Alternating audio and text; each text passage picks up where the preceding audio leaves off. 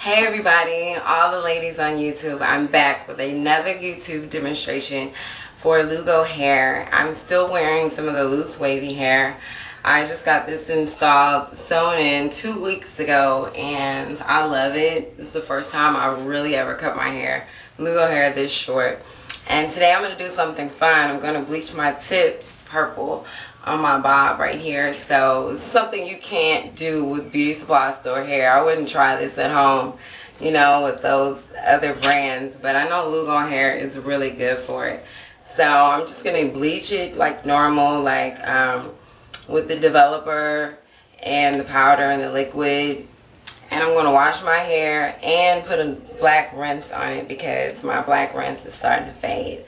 So it's gonna look like new again. So I just wanted you guys to see and just show you another trick. It's just something fun you can do, a quick change up with this hair. Like, it's very versatile. So I hope you like it. I just hope you like the style, the color. And again, I'm using these rinses with no alcohol. This is Adori. I don't know if you can find these where you live, but I always use these rinses because no alcohol in the Lugo hair. Remember that. So enjoy.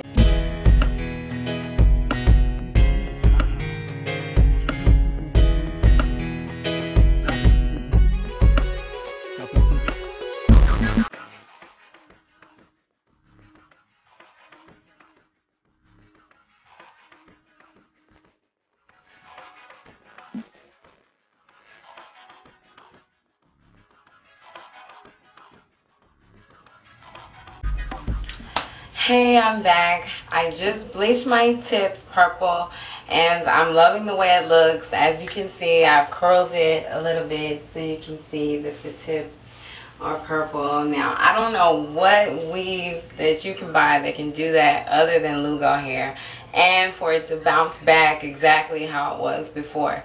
As you can see, like, I have body still and everything.